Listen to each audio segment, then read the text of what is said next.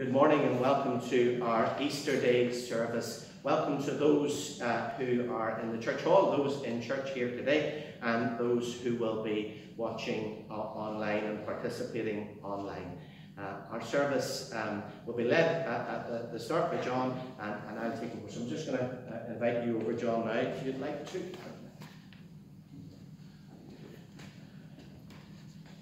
Good morning, everybody, and happy Easter. Christ is risen. The Lord is risen indeed. Hallelujah. We have come together in the name of Christ to offer our praise and thanksgiving, to hear and receive God's holy word, to seek the forgiveness of our sins, and to pray for the needs of the world, that by the power of the Holy Spirit we may give ourselves to the service of God. O Lord, open our lips, and our mouth will proclaim your praise. Let us worship the Lord. And praise to his name. Blessed are you, Lord God of our salvation. To you be praise and glory forever. As once you ransomed your people from Egypt and led them to freedom in the promised land, so now you have delivered us from the dominion of darkness and brought us into the kingdom of your risen Son. May we, the first fruits of your new creation, rejoice in this new day that you have made, and praise you for your mighty acts. Blessed be God, Father, Son, and Holy Spirit. Blessed be God forever. We stand now and sing our first hymn, hymn number 271, Jesus Christ is risen today.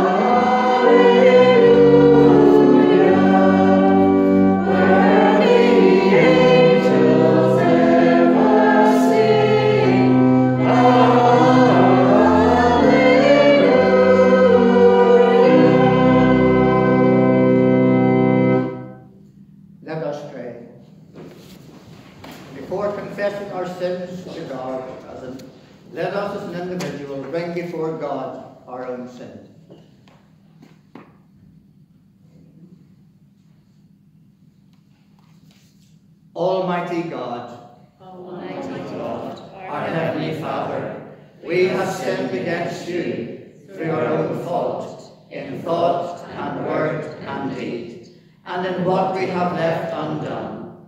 For your Son, our Lord Jesus Christ's sake, forgive us all that is past, and grant that we may serve you in unity of life, to the glory of your name.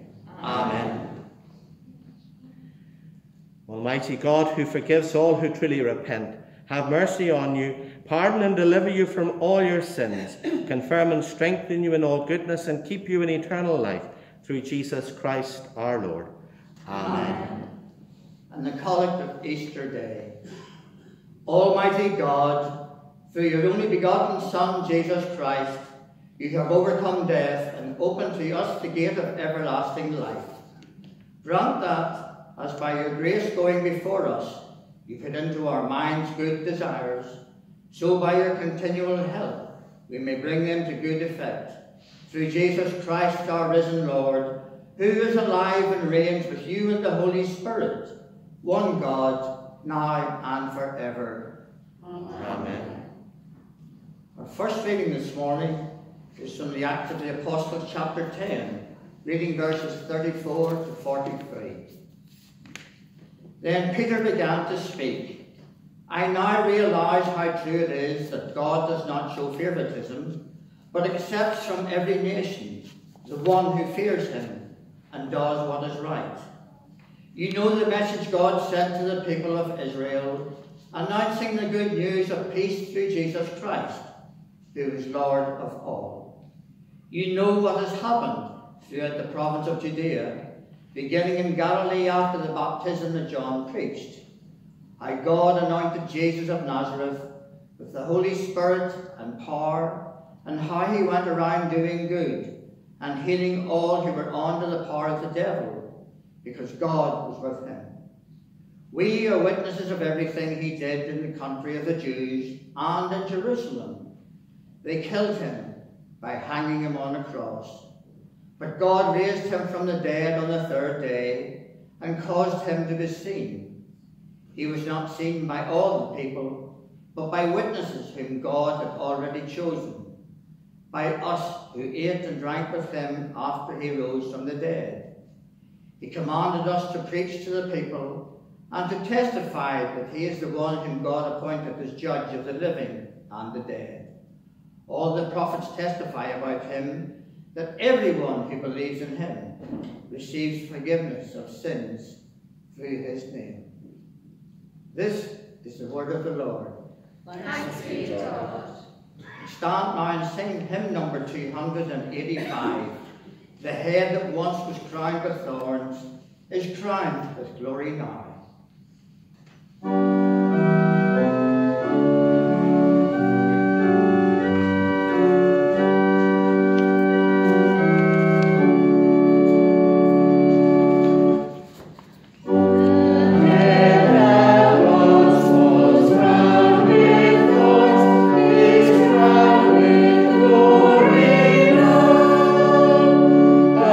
Royal diadem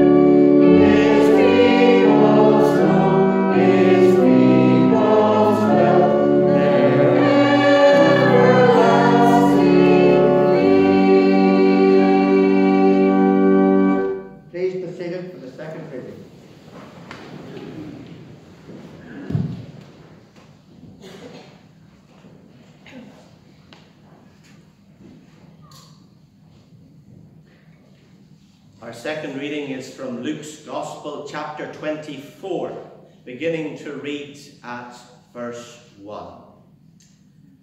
On the first day of the week, very early in the morning, the woman took the spices they had prepared and they went to the tomb. They found the stone rolled away from the tomb, but when they entered, they did not find the body of the Lord Jesus.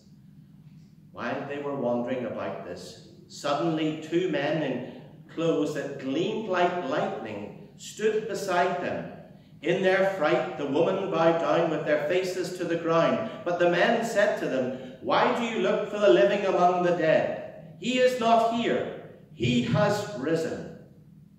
Remember how he told you while he was still with you in Galilee. The Son of Man must be delivered over to the hands of sinners, be crucified, and on the third day be raised again." Then they remembered his words. When they came back from the tomb, they told all these things to the 11 and to all the others.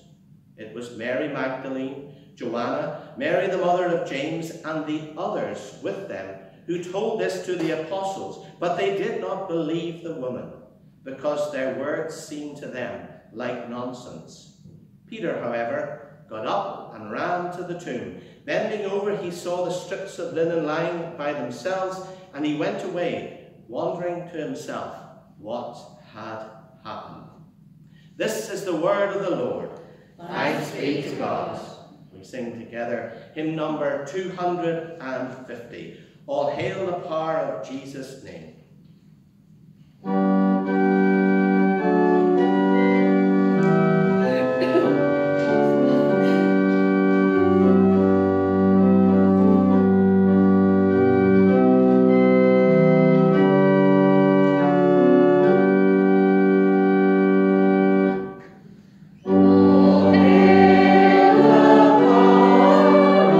Jesus' name, let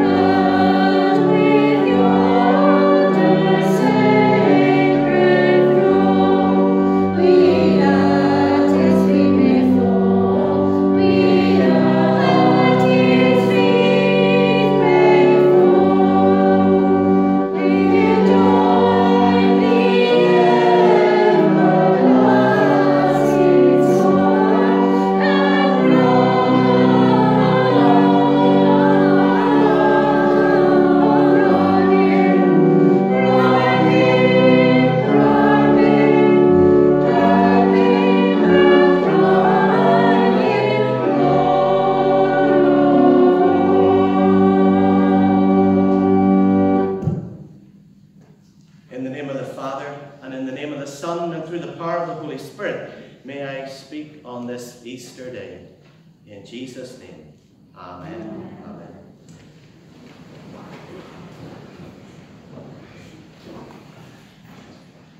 Good morning again, and happy Easter again. And isn't it wonderful to start a service with the words, Christ is risen, the Lord is risen indeed. Alleluia. Wonderful place for us to start our worship this morning. I want to start this address maybe in a situation that you would all be quite familiar with in your own family homes. And it probably does depend a little bit maybe on your age. And this might be, without being cheeky, this might be for the older ones of us. Because I often hear people joke about going upstairs at home and maybe arriving in the bedroom and then trying to remember why they went. When they get there, they have forgotten just what they came for. And you go looking and forget what you're looking for. Now, in our house, and at this I'm saying it might be, the younger end of the spectrum, maybe something similar happens, but not quite the same. That they, of course, don't forget what they're looking for. They go to the place that something left, and they no longer find it there. Now, have you ever put something where it didn't belong, and then you try to find it? I'm sure you have. Yes. It happens in many a house. And have you ever come home and if you're a child and you've been to school and you're excited to be home, you've left your school bag, your shoes and your coat all in a big pile just as near to the door as you can physically get a shot of them. I imagine you have. I actually do it myself still, and I'm not a child. I come in, coat off, come in the back door, coat off, church keys, house keys, car keys, wallet, phone, everything's just dumped in the kitchen table and hanging over, coat maybe over the back of the chair and the shoes under the table. And I'm sure I'm not alone. There a little bit later, when you have to go out again, maybe a friend invites you out if you're a child, or maybe you've got a swimming lesson or a music lesson, or you've got football to go to, and you're running to the place where you left all your stuff. It's not there. Your stuff is no longer all in the pile by the door. The hockey stick is disappeared. If you're like me, this comes as an amazing surprise. Even though it happens ever so frequently, the surprise absolutely never diminishes. And, you know, and you think to yourself, where's my stuff gone? And someone, and you all know who, will have put your stuff where it's meant to be. Isn't that right? Someone was going to have put your stuff, and if you're a child, it's likely to be a parent, and the stuff is all put away where it belongs. Now, usually after the surprise, I find my coat hanging up in the wee hall at the back of the rectory, and I find my numerous bunches of keys doing the same on another wee rack, nicely tidied away, and I know, and maybe my shoes are moved on too, and just before you left something where someone doesn't mean, just because you've left something somewhere where it shouldn't be, it doesn't mean that that's the right place for it to be. And that's my point here this morning. Just because you've left something somewhere doesn't mean that's the right place where it's meant to be. Now, I have mentioned someone putting stuff where it belongs because that's the same thing I think that actually happens in our scripture today. And wait till you hear where I'm going with this. In the story, we hear the disciples, they knew where Jesus' body had been buried. Because on Good Friday, they had gone and taken it to to be buried in the tomb. So on Sunday morning, they went to where they had left his body so that they could better prepare it for his final burial, because the Sabbath, the day between the Saturday, the Sabbath, was a day when the Jews didn't work, or didn't do any work, so they needed to come back on the Sunday morning. So except when they arrived at the place where they last left Jesus' body, it wasn't there. When they looked inside the tomb, they had the biggest surprise of all. And, you know, on levels of surprise, that's got to be out of this world, hasn't it? The tomb was empty, and they thought someone must have stolen Jesus' body. This is what it says in the opening of that passage of Scripture.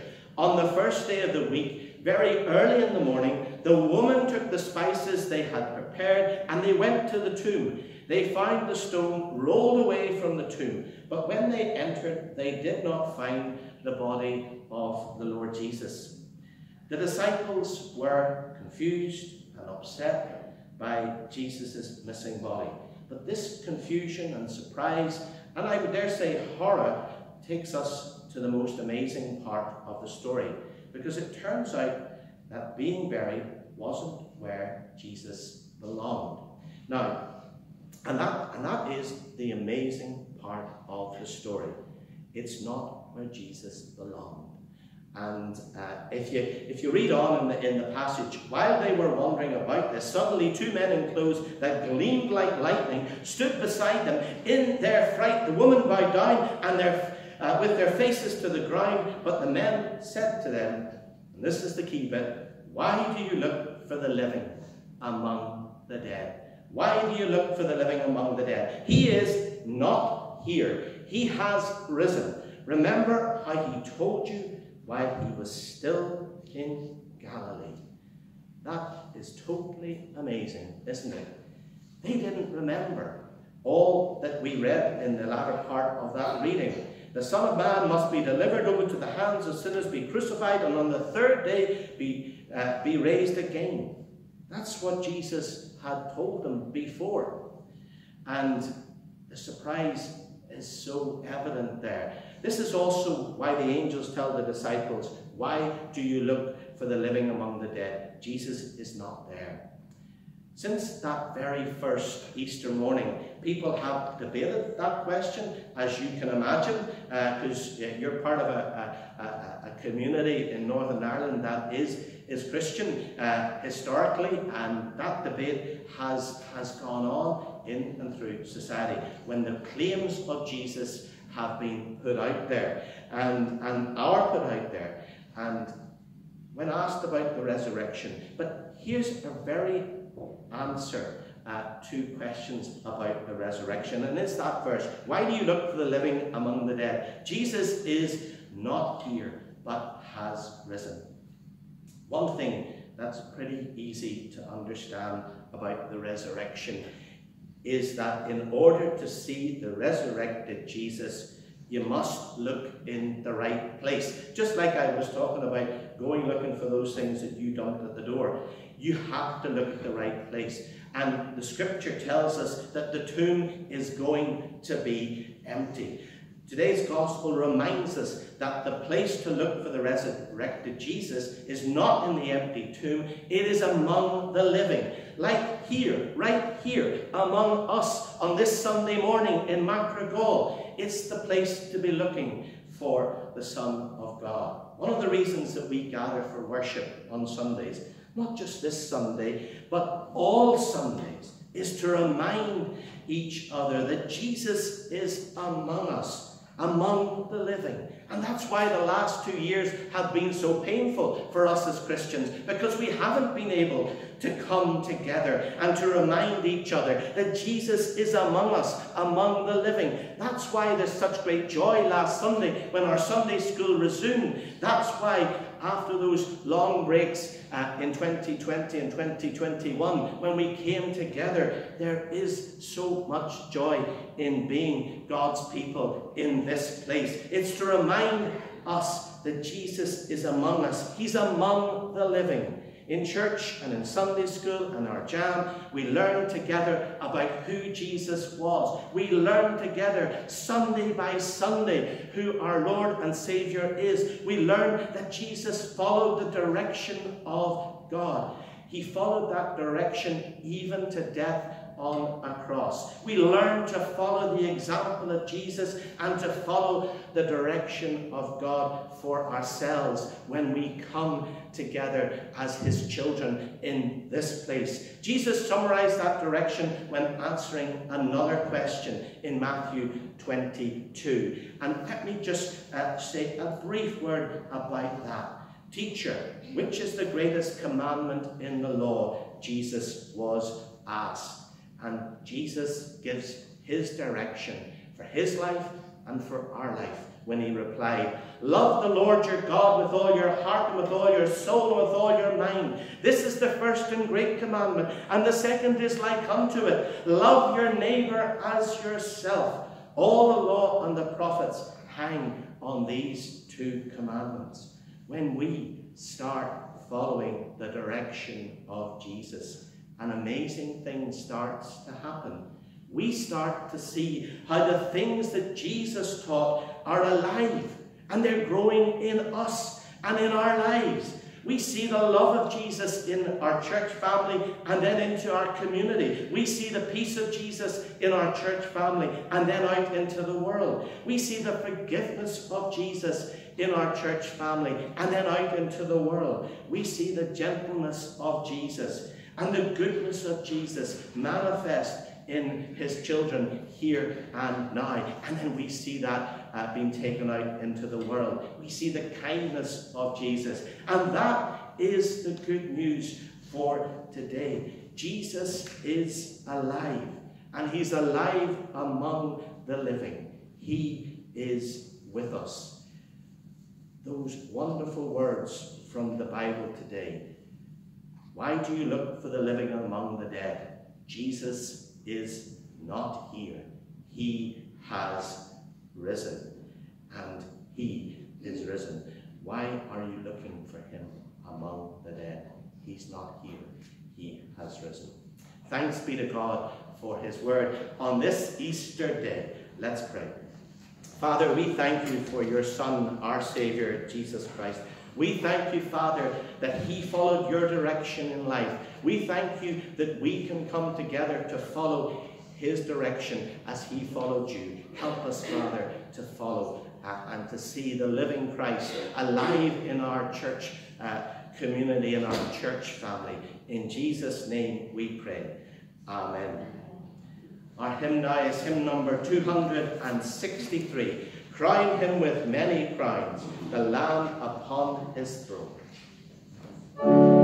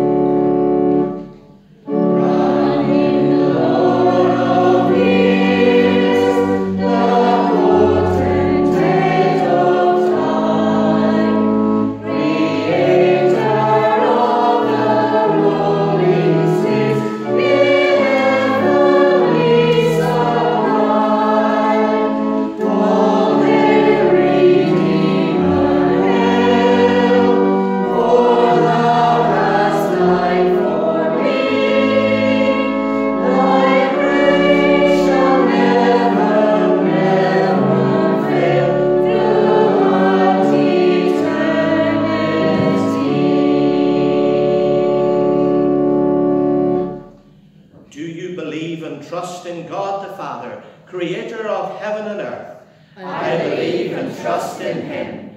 Do you believe and trust in his Son, Jesus Christ, who redeemed the world? I believe and trust in him. Do you believe and trust in the Holy Spirit, who gives life to the people of God? I believe and trust in him.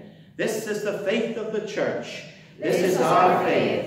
We believe and trust in one God, Father, Son, and Holy Spirit. Let's pray.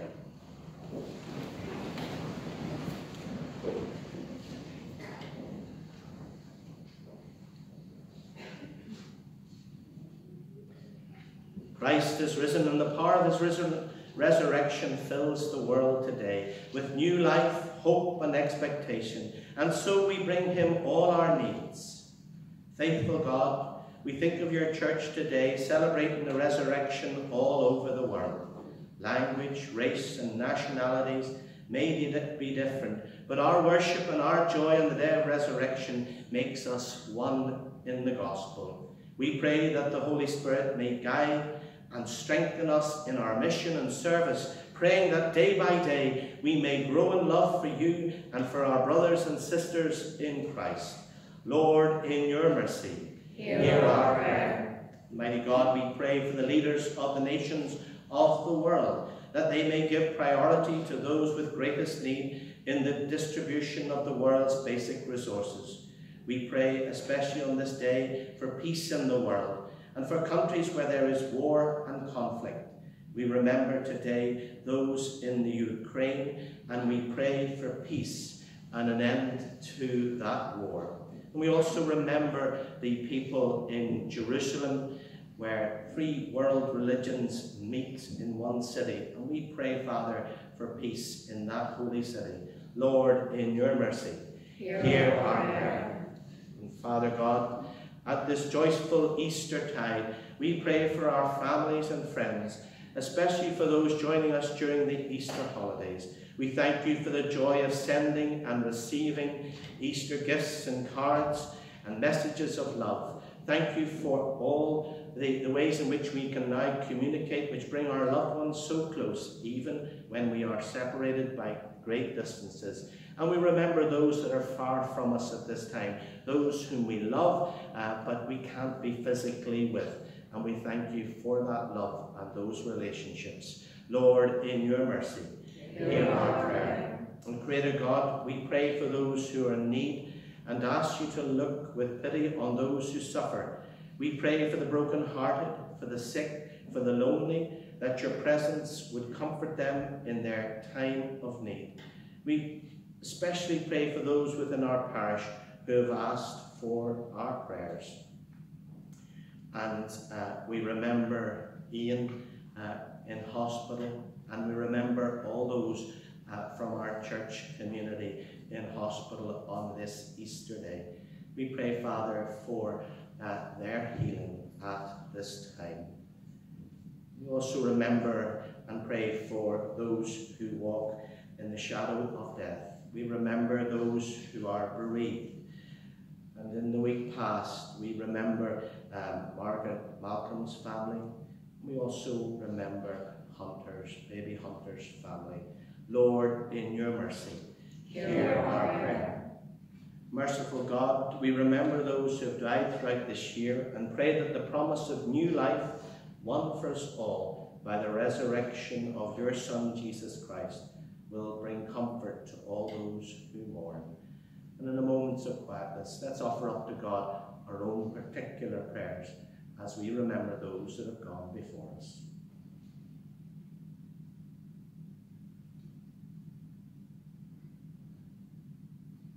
Father, we thank you for the resurrection of your Son and the promise of a joyful reunion. Lord, in your mercy, hear our prayer. And faithful God, as we go out into the world, we pray that we may reflect your love in our families, our church, and our community, so that the world can witness that we are followers of Jesus and draw others into his loving care. Merciful Father, accept these our prayers for the sake of your Son, our Saviour, Jesus Christ. Amen. Our Father come. Thy will be done on earth as it is in heaven. Give us this day our daily bread, and forgive us our trespasses, as we forgive those who trespass against us. And lead us not into temptation, but deliver us from evil. For thine is the kingdom, the power, and the glory, forever and ever. Amen. As we go from church, may I wish you all the joy of the resurrection and the promise that comes in and through it. Full life in all its fullness in this world and the next. Let's sing together. Thine be the glory, risen, conquering Son.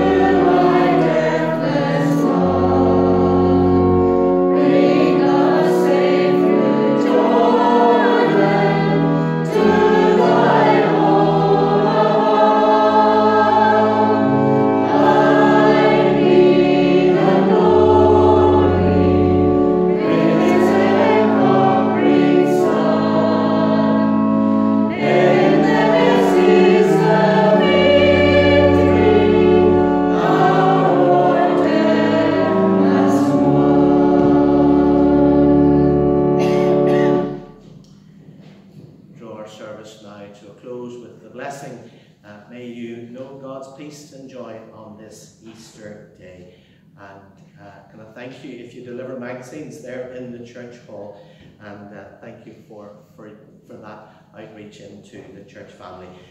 Go and know that the Lord goes with you. Let him lead you each day into the quiet place of your heart where he will speak with you. Know that he loves you and watches over you, that he listens to you in gentle understanding, and that he's with you always, wherever you are and however you may feel. And the blessing of God, Father, Son, and Holy Spirit be yours now and forever. Amen. Amen.